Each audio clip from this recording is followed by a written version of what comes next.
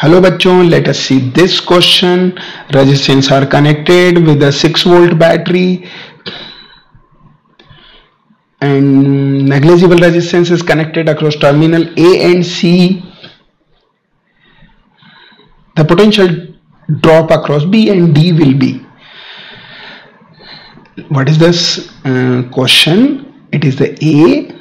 It is 6-volt battery and it is 5 ohm. It is 15. Now E point is connected to A, so it is 10. That construct, and it is the B point and it is the D point, and it is E is connected to A and it is C point. Then it is 30 ohm, it is 10 ohm.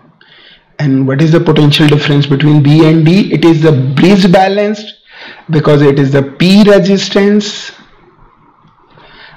it is the P, it is the Q, it is the R, it is the S, and here P upon Q is equal to R upon S. So bridge is balanced.